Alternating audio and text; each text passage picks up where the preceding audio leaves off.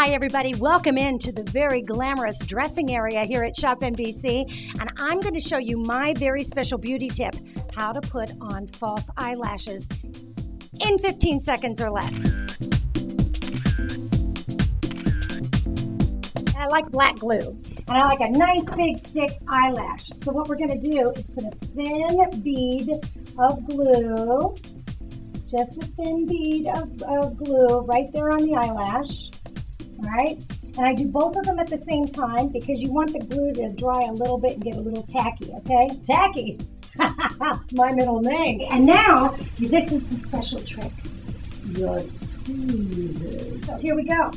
I'm gonna grab my eyelash on the corner and my fingers on the other, do a little wiggle so that they get nice and bendable.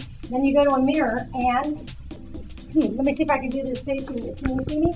So I use my tweezer to place the center and hold it into place, and then I take the tweezer on the other side and put it into place. And then if it messes up like that, no worries. You just use your tweezers, put it back in place. Voila, you are done. Signing off for our red carpet tips with Charlie Lapson.